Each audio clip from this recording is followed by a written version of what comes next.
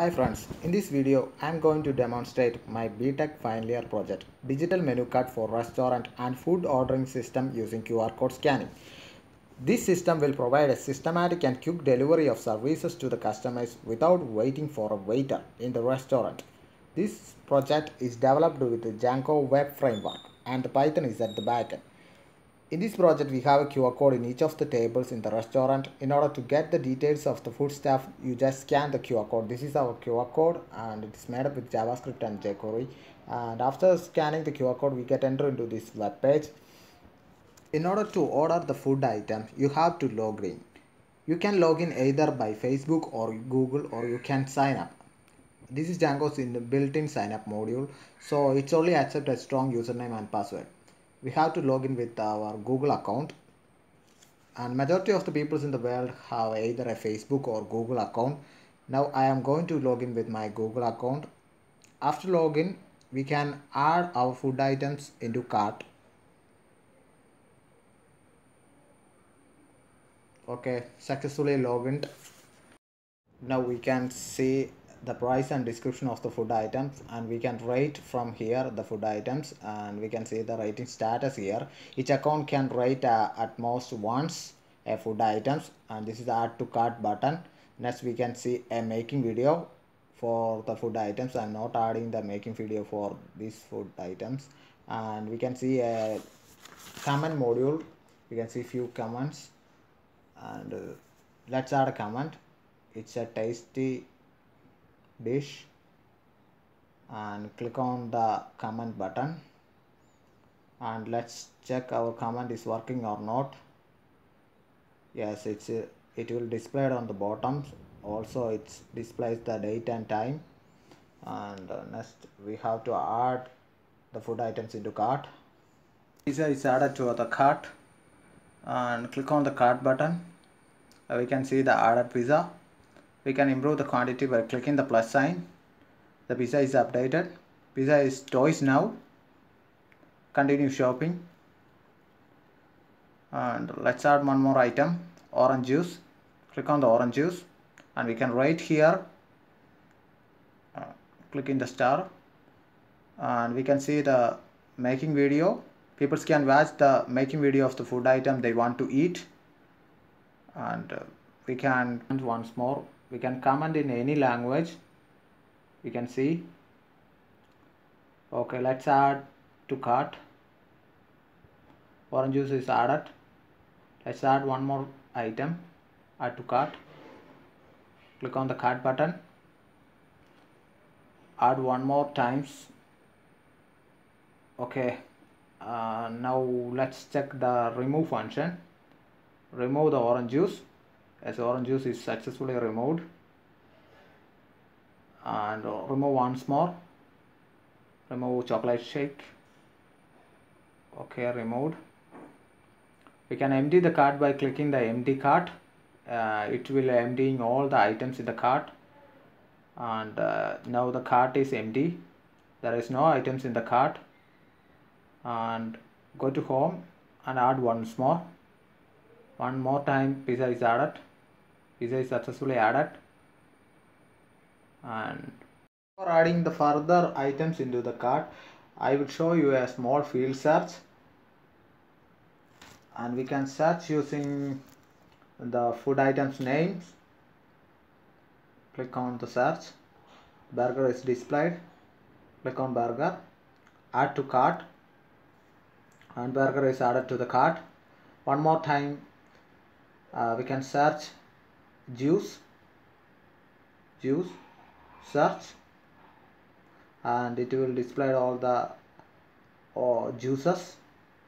And we can also search using the price limits, and we can search the food items between 0 and 15.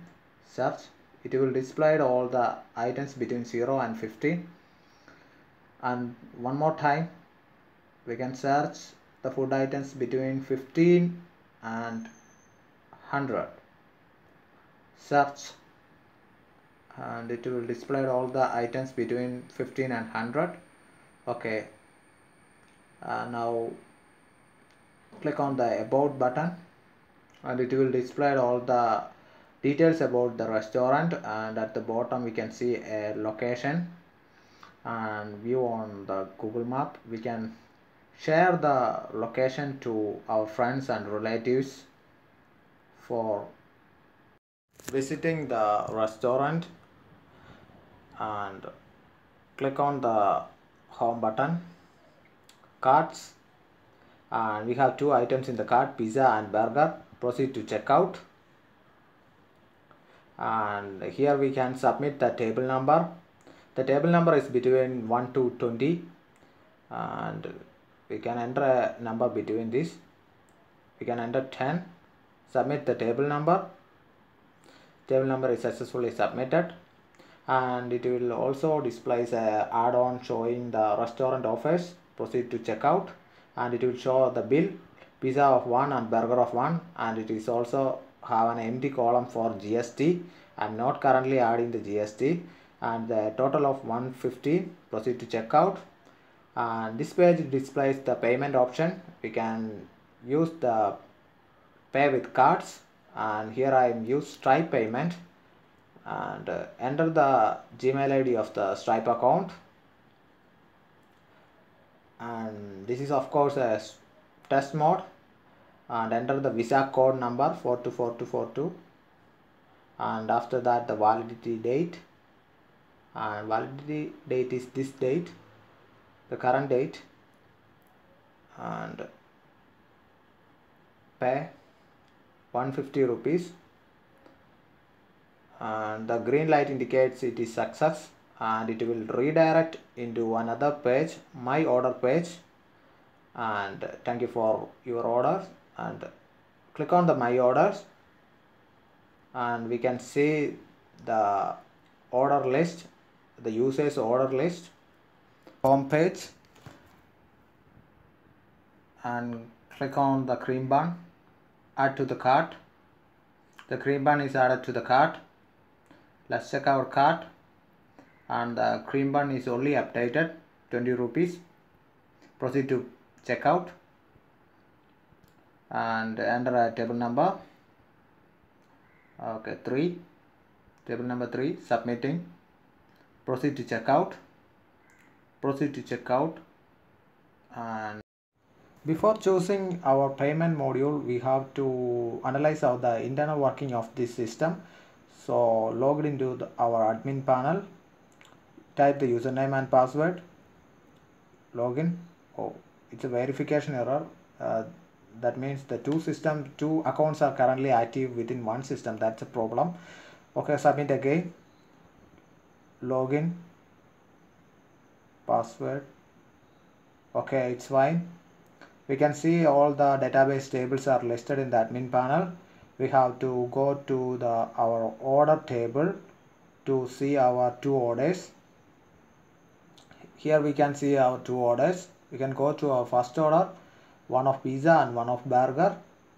Okay, one more time, sorry. Okay, we can see our ordered items are highlighted here, and we can see the username and the order icon and table number, and okay, wow, we can choose our second order, sorry, this is our second order, one of cream bun. Here we can see that there is no tick mark in the order icon. That means it is not choosing the payment option. Let's choose. Okay, let's log in again in the admin panel, admin, username and password, login, go to our order table and click on the second order. We can see now a tick mark here. That means the customer choose the payment and it is ready for delivery. Here we can see a number of database tables are listed here. The restaurant operators can use these tables for streamlining the activities inside a restaurant. And let's choose the user. This is the user module. we can see all the users, and let's click on one of the user. We can see the username and password inside there, and we can see the date and time of login and sign up time, and go to our home page, and let's choose the category module. Here we have 4 categories. We can add the further category by clicking on the add category, and here we can add new categories. And let's go to our product, and this is our product module, and here we can see all the product items are currently listed. We can add new products by choosing the file.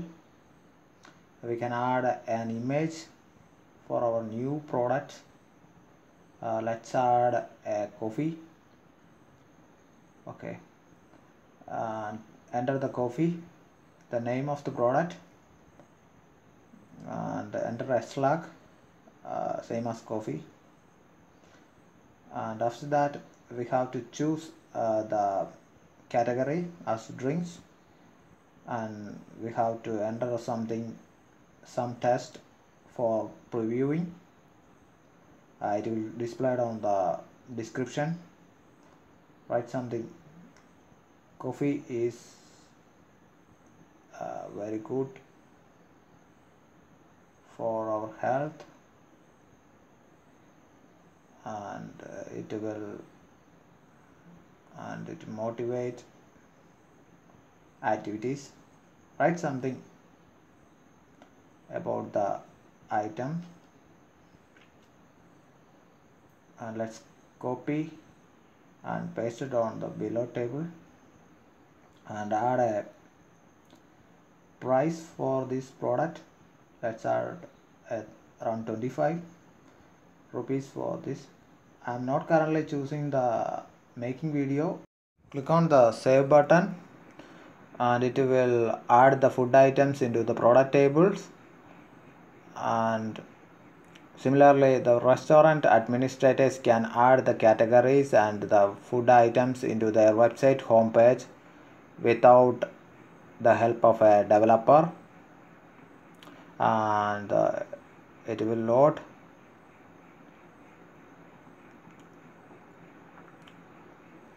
Yes, the coffee is listed in the product items. Let's go to our website homepage and go to our drink slide. Here we can see the coffee is listed. It's loading. The coffee is displayed, and click on the coffee, and we can rate the coffee and add the coffee to cart. Click on the cart button and proceed to checkout. Proceed to checkout again. Proceed to checkout and choose a payment option, cash on delivery, my orders, and here we can display the order list. We are currently signing as admin, and let's go to our Stripe account for seeing the Stripe payment. Go to Stripe account. Let's refresh. We have a previous 150 rupees Stripe payment. Let's check that payment information. Yes, our 150 rupees is successfully added in our Stripe account. And if you want to active our account, click on the active your account, and it will display a list of items, and we have to fill all these items in order to active our Stripe account. And we have to fill our nationality, PAN card, and account details, and submit the application. Finally, we host our website using the Heroku app, a free domain, and we use Amazon S3 buckets for storage purpose. And that's all. Thank you for watching. Keep supporting.